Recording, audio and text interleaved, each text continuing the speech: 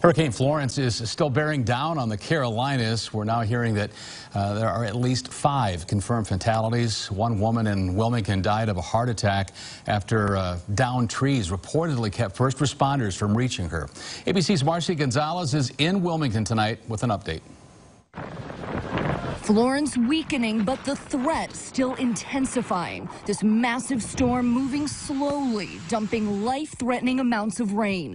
Oh gosh, it's like a bombs have gone off here. There's a lot of water. Hundreds of people rescued from rising floodwaters in New Bern, North Carolina. I've never seen this kind of damage here.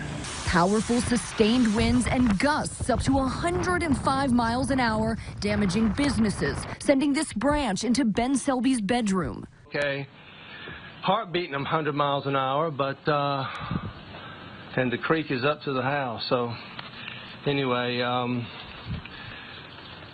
woo, baby. This tree falling on a home in Wilmington, killing a mother and infant inside. First responders pausing to pray. It's a difficult situation for all of us. Debris whipping through streets.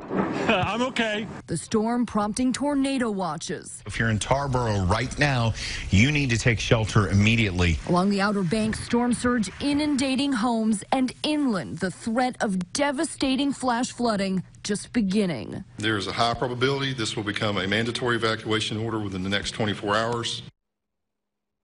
And the danger is still far from over. Tropical storm force conditions are expected to last into tomorrow, and this rain isn't expected to let up until Sunday.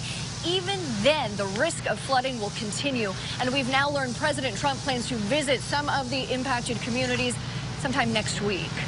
Marcy Gonzalez, ABC News, Wilmington, North Carolina.